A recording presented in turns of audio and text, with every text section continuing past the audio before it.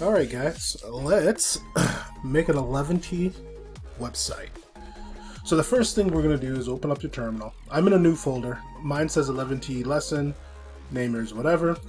Open up the terminal and you're going to do npm init-y, and that's going to get your npm started, your package rather. And then from there, if you don't have it installed, do npm install, and you're going to do --save -dev at Eleventy/Eleventy, and you hit enter. I already have it installed, so it's just going to be a quick run through of that. Let it run. I'm going to pause it here so we can skip ahead. All right, so now we have npx at Eleventy/Eleventy. All right, so it's going to route no files because nothing is started, right? So we just did that just to make sure there's a local installation and went okay and everything's running. So the first thing you want to do is make a file. So let's do file, new file, index.md. All right, and then you're also going to make a new folder, and it's going to be _includes. Now, in our includes folder, we're going to make a new file, and we're going to call that layout.liquid.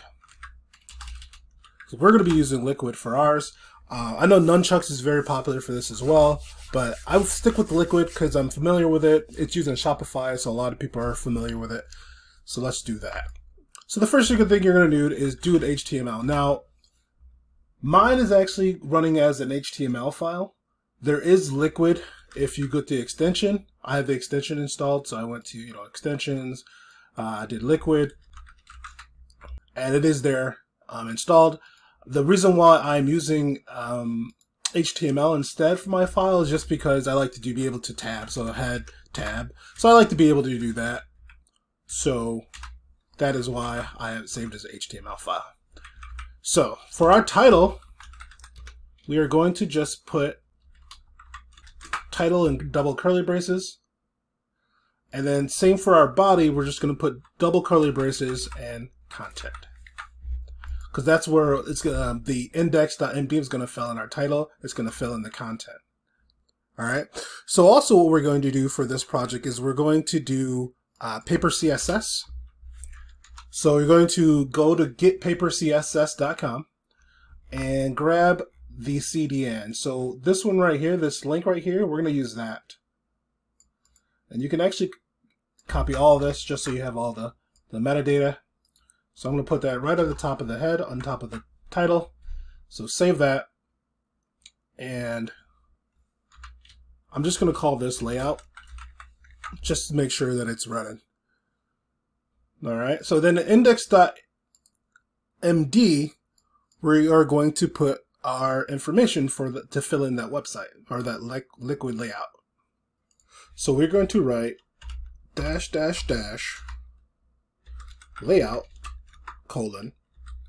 layout.liquid, and under it we're going to do a title like my new website, and then --, and then you can just write whatever. Hello, this is my new website. You're going to save that. Then you're going to go down to your terminal and you're going to write the npx at Eleventy/Eleventy, and what you're going to write is --serve. And once you do that, what it's going to do is going to watch those files as they get updated. So now when I go to run it, you're going to see my new website is a title. This is the layout from the actual layout, which we won't need after this. So layout right there is showed up right here. And then hello, this is my new website. And you can also see that the text is nice and papery.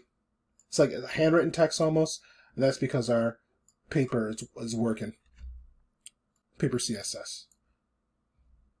So now that we have that, we can actually start making folders and doing a blog. So the first thing we're going to need is we're going to need a nav bar, right? Because we're going to want to be able to swap between these. So let's go to paper CSS. I'm going to put this tab right in there. Well, I think I'm going to do it. There we go. So let's go to components, and we're going to look up Nav Bar. No, not modal. We're not Nav Bar. And we see this Nav Bar here. We're going to use that one. So there's no split and split, which look the same. So there we go. So this one's a no split. This one's split. Pick out whichever you want. So I'm just going to grab all of that. I'm going to copy it. And then I'm going to go in here, and I am going to go inside my includes folder, new file, and it's going to be nav.liquid.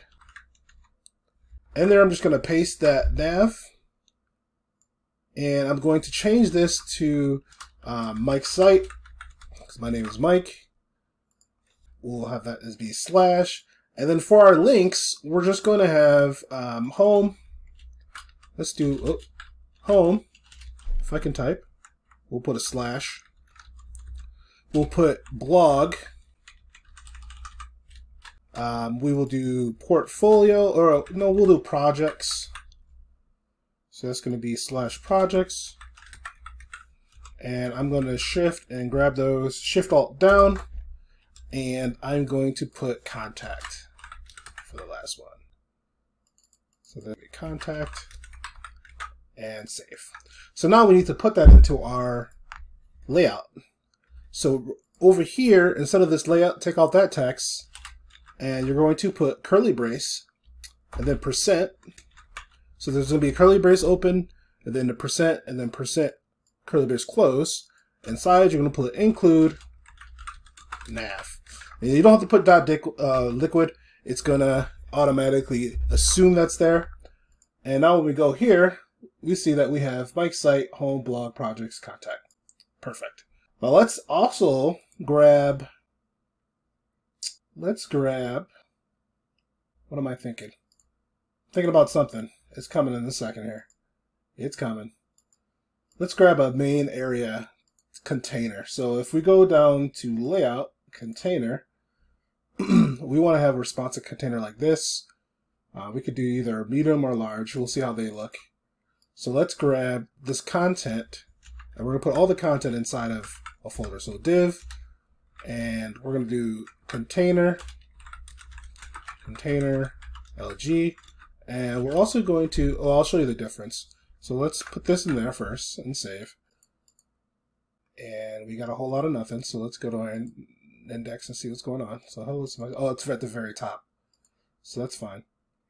So we're going to have to move that down in a second here. So what we need like a margin top large. Save that. And it didn't move down enough. So we're going to add some CSS to move that down. So what you need to do is new file. You can actually put this in the folder or put it right on the top layer. It's up to you. Realistically, I should put it in the folder, but I'm not going to. I'm being a rebel.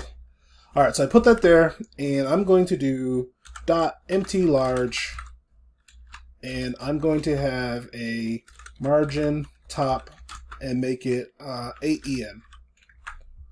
All right, so now in our layout, we're going to add that. Instead of this, which is a built-in paper CSS, we're going to use our empty large. Now, if you notice, this styles.css is not being added to our site because by default, Eleventy doesn't know to add that into our formats. So what we do is stop the server. So Control-C or Command-C if you're using a Mac, hit yes.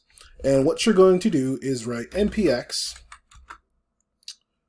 at Eleventy/Eleventy. So we've pretty familiar with that.